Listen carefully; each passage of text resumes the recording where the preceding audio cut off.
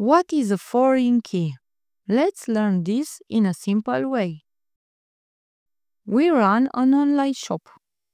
We have two tables. Orders, where we track what people buy. Each order has a unique ID, like 21, so we don't mix them up. That's called the primary key. Then we have customers, where we store who made the order. Each customer also has a unique ID, like 52, another primary key. Now, how do we make sure that customer 52 bought the products from the order 21? We add a column in orders called customer ID, but just adding that isn't enough. We need to link it to the customers table.